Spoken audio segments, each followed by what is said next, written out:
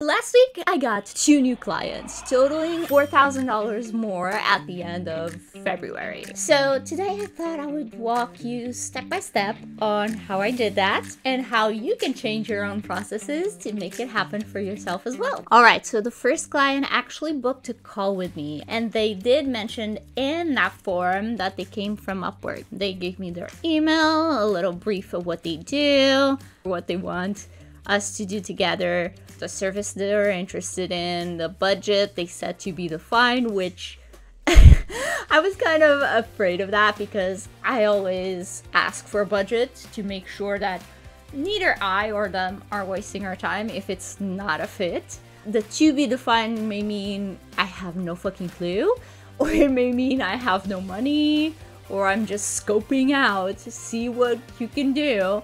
So yeah, it may lead to a little bit of wasted time. So I actually did respond to this client to clarify, and I said, so my rates for social media management start at this. Is that okay with your budget? And they said yes, so we went on with a call. If you feel like at some point a lot of clients are coming to you without enough of a budget, it may mean that you need to filter out that. And this can be by having prices on your website or on your Upwork profile and having that pretty clear so there's no misunderstandings, I guess. It can be also if you're applying to jobs that have a lower budget, thinking that, oh, they may be flexible with that. That can be something you can change, because what I usually say is if it's not too far off from your budget, if you're charging $500, and their budget is $400 or $350, I don't know.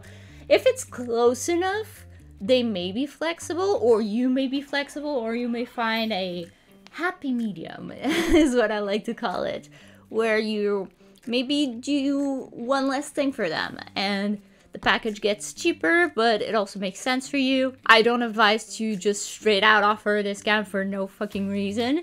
But if you can find a happy medium between you two, like I just said, I think that's great. If it's like they have a budget of $50 and your price or your rates are $500 or $5,000, don't bother. It's likely they're just price shopping, or stay out of that, stay out of trouble. We had that call. They really liked what I had to share. And then it went into, obviously, Upwork. They sent an offer, as you can see right here. If you don't know, this is what an offer looks like on your end. Please never do work on Upwork without accepting one of these. But yeah, that's how I got that one client. Apart from the filtering stuff, so filtering out which jobs you're applying to, or filtering out what types of clients reach out to you by having prices on your socials, on your website, maybe having an intake form. But yeah, let's move on to the second example. So this client sent me an invite on Upwork. So again, it pays off to have a good Upwork profile. Now, I know, I will admit, been on a platform for 11 years, so I have built somewhat of a reputation there, so it may be different for you just starting out. But being said, it's not impossible. You can totally get there, especially as you start earning the Rising Talent, top rated, those kind of badges, and you start getting more reviews from previous clients.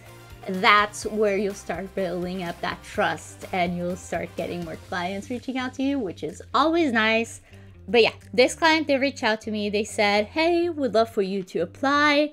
And I sent a really casual, and I don't think this one, no, it didn't actually include a video. I typically try to send a video alongside my proposals. So I actually took kind of a social media marketing approach to this. If you've been on TikTok or any sort of short form content lately, you'll know most videos start with what we call a hook. And that hook is a scroll stopper, something that as soon as people see that, they want to continue watching the video. So with this proposal, I took the approach of, okay, I want them as they're scrolling through the different freelancers, because if you don't know, when a client puts a job on Upwork, they'll see 1 or 2 sentences of your proposal. So you want that bit to, you know, spark enough curiosity in them for them to want to click see more and you want to stand out. So little backstory on this brand. This is a brand that makes underwear that filters out your fart smell. It's totally random, totally funny, right up my alley. So I started my proposal with, oh my god, such a funny idea, I'm in, with a winky tongue out emoji. Sorry, I can't wink for the life of me. But that caught their eye, apparently. And then I said, hey, Sylvia here. Thanks for the invite. Of course, I would love to help you spread the message. I even have some ideas already, because straight away from looking at their brand on socials, I had a bajillion ideas. And I was super excited. And then I actually shared those ideas. So again, not gatekeeping anything, especially if you're new. You don't have those reviews. You don't have a big portfolio likely. So you wanna show them that you can do it. If I sit here and I just say, I can do a cartwheel. You don't know if I can do a cartwheel. I really can't. But if I send them a video of me doing a cartwheel, they'll believe me. That's a very random example. I don't know how I came up with that, but you get to drill. So what I did here was I shared my thoughts on the brand and I shared the ideas that I had. So I actually said, after seeing some of the top TikToks you have, I noticed something. The responses to the video with the woman versus the man are drastically different. And that was so interesting. And then I went a little bit further and said, comments on the woman says it's gross. Remember, it's a fart filtering underwear. While on the men, people are tagging each other saying they need it. Talk about a double standard. That could be interesting to create content around, maybe even calling people out. Honestly, tons of potential. I'd even be happy to film, edit, and post them all myself.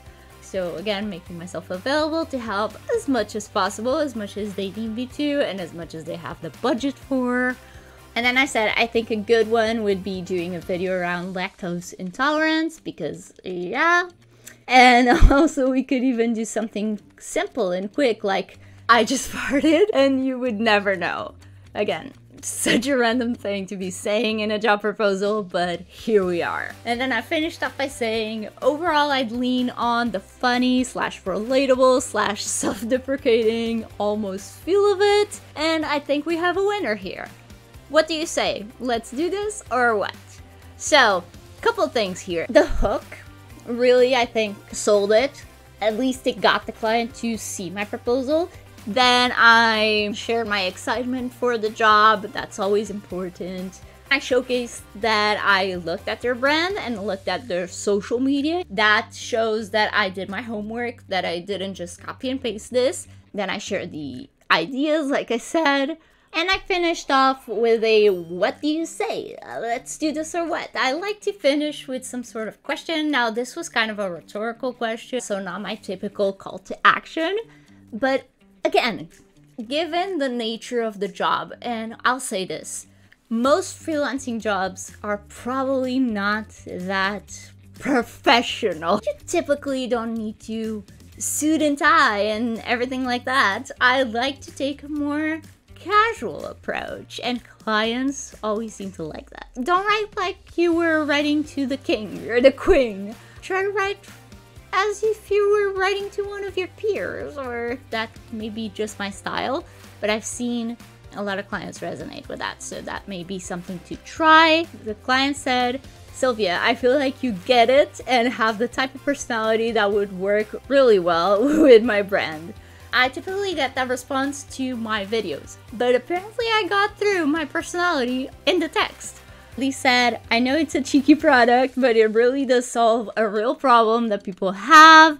I think people in general like the self-deprecating humor of it, which I did mention. I'm looking for someone, could definitely be you, just to take over my socials with content creation, editing, and posting. Once again, he sent me the offer and I accepted it, and we started working together this week. It's all about having a good proposal game. That being said, if you've been sending proposals and you feel like they haven't been working, I would encourage you to take a step back, because I do believe a good profile should come first. So I would encourage you to start there, fully complete your profile until it gets to that 100% mark. And by the way, here's 5 things your profile must have in order for you to start or continue sending proposals. So go check it out. I'll see you there.